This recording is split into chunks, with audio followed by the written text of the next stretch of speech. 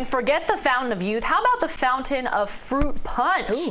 YouTuber David Dobrik took fans on a tour of his new home, but it's not the $10 million price tag or stunning views they're obsessed with. Instead, it's the water fountain that dispenses Hawaiian Punch. Dobrik says the drink is delicious, and some of the more than 17 million people who have seen the videos on TikTok now say he should add a version with chocolate milk.